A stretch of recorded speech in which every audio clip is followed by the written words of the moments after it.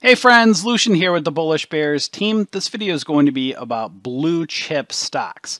So are blue chip stocks still the stocks that your parents and your grandparents invested in from many decades ago, or have they evolved and changed over time?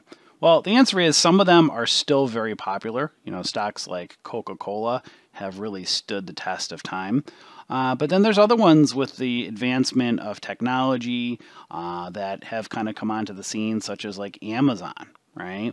So very popular companies.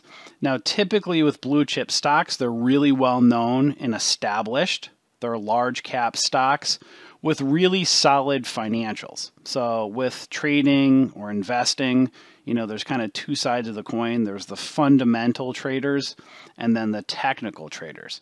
Now, the fundamental traders are really, you'll see many of them into the blue chip stocks, right? They look at the company's financials, see if they're really good long term, and then they make their trades or their investments longer term based upon those fundamentals. Right? But then you have the technicals, which are the clues that are left behind by the fundamental traders, because you can't hide all the buying and selling of stocks from the charts. So the technical traders can see those clues that are done through both the fundamentals and technical traders. Anytime there's buying and selling of any type of stock or security, it shows on the charts, right? So why do I say this?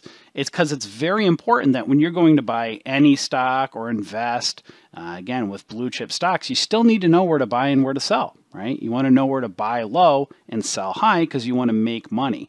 So just because something is a large, brand recognition company like a blue chip stock and it's reputable long term, you don't want to buy at peak levels and start losing money right away. You want to buy low and obviously start making money, in the shorter term, rather than having to wait through all the ebbs and flows by just buying at random places.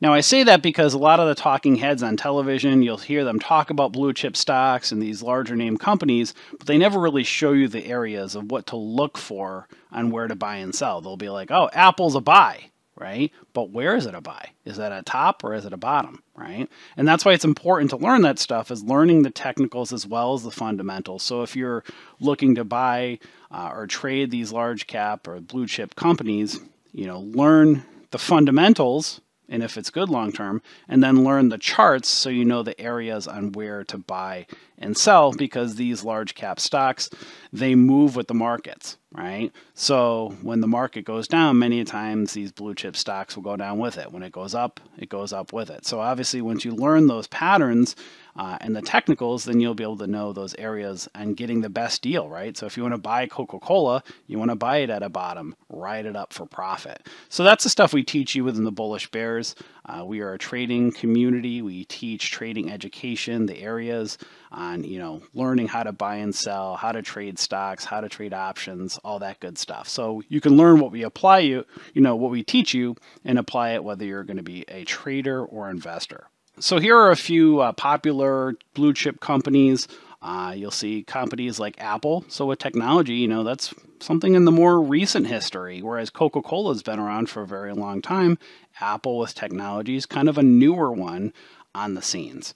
Home Depot, Johnson & Johnson, Walmart, and then you have companies such as Google and Amazon. So something like Coca-Cola has been around since the test of time has been around for a while. You have newer ones that come on the scene. So, again, nothing is foolproof when trading or investing, but typically, again, blue chip companies are the stocks that most people know. They have solid company financials and that are going to be typically around for the long term.